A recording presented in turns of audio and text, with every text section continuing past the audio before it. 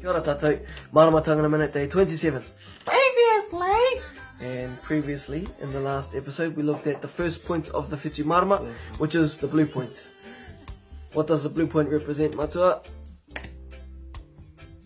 The father. The father. Aye, represents the father. So, the matua, ko ai te matua, ko Ihoa te matua, ko ia te arepa, me te omeka, nāna I hanga ngā mea katoa. Everything. Ka pai. Aye, he created everything. So, the second point of the Whiti Marama is the white point, which represents Tama. the Tama.